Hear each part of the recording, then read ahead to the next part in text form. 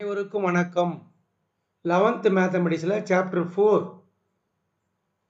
Exercise 4.5ல question number 22க்கான answer புக்கில் option 2வாக கொடுத்துக்கிறாங்க.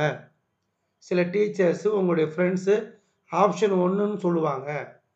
Board எக்ஸாமில் இந்த கொஷின் வந்ததுன்னா ஆப்ஷன் 1 எடுத்துக்கிறதா இல்லை ஆப்ஷன் 2 எடுத்துக்கிறதா என்பது தெரியாமல் குழப்பம் அடைஞ்சிருப்பீங்க. ஆனால் இந்த கிளாஸில் தெளிவான விளக்கம் கொடுக்க போகிறேன்.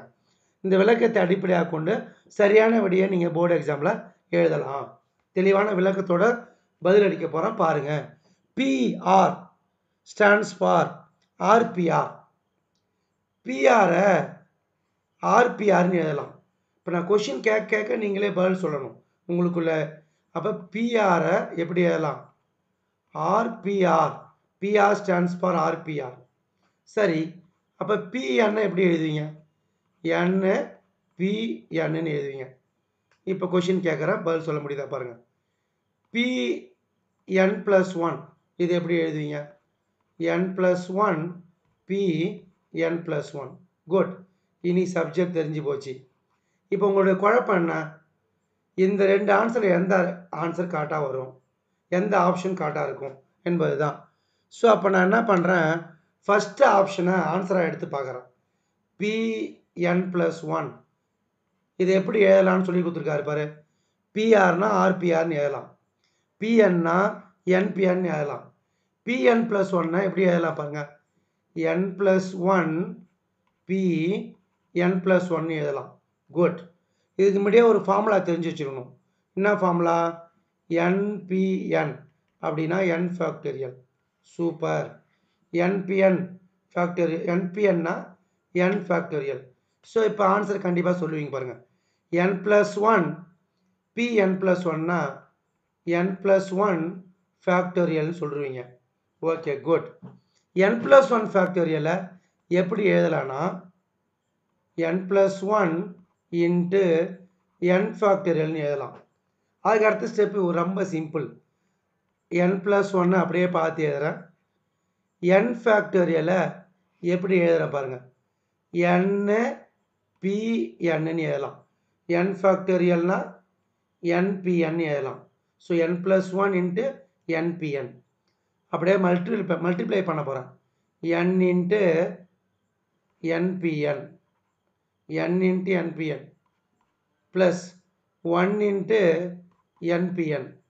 இங்கே என்ன இருக்குன்னா Pn+1 இருக்குது. Pn+1 என்னதுங்க? n+1 Pn+1 இருக்குது. Okay, good.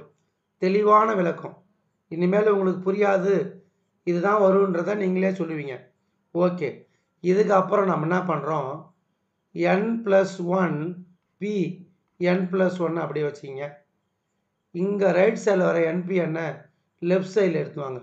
-nPn equal to n into nPn எழுதலாம்.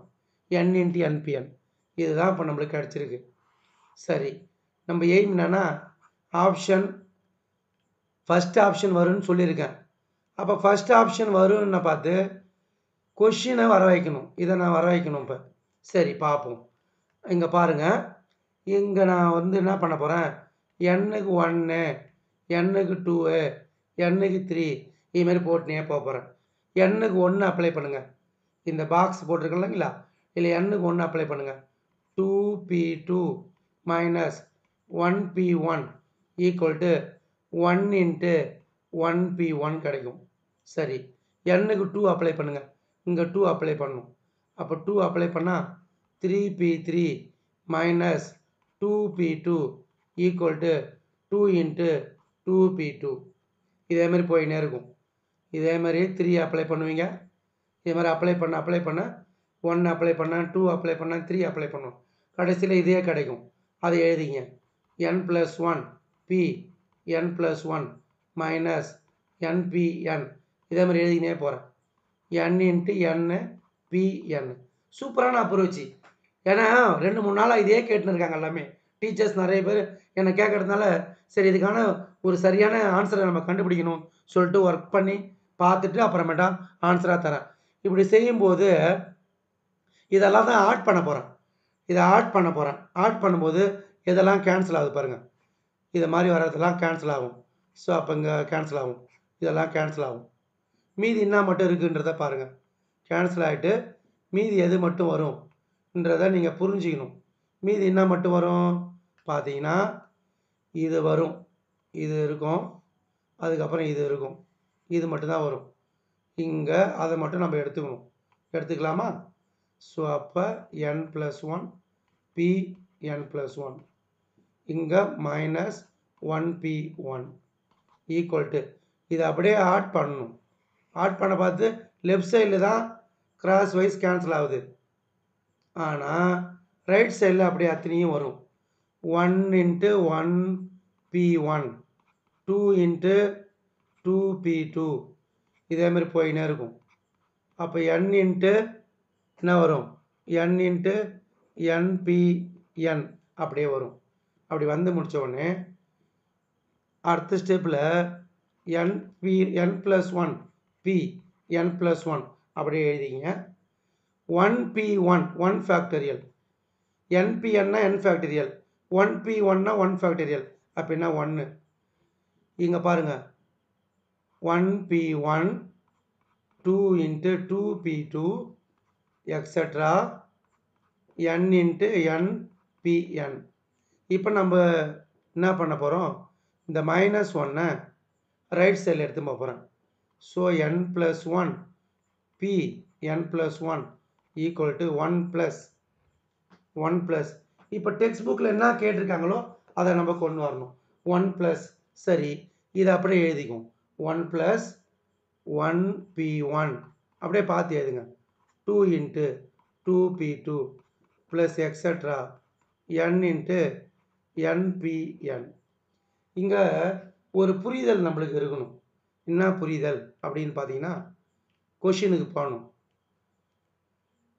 rPr அப்படின்னா பிஆர்னு எழுதலாம், rPrனா பிஆர்னு எழுதலாம். இதை நம்ம புரிஞ்சிக்கணும். ஸோ அப்போ இங்கே என்ன கேட்பேன்னா, n+1 p n+1னா p n+1 எழுதலாம் இஸ் ஈக்குவல் டு 1. 1p1னா p1 எழுதலாம். 2p2னா 2p2னா நம்ம p2ன்னு எழுதலாம். அதே போல் அடுத்தது 3p3 தான் வரும். Plus etcetera n. இந்த npnனா pn எழுதலாம். இந்த 1p1னா p1 எழுதலாம், 1p1னா p1 எழுதலாம். ஸோ அப்போ இதிலிருந்து நம்மளுக்கு சரியான ஆன்சர் எதுன்னு தெரிஞ்சு போச்சு.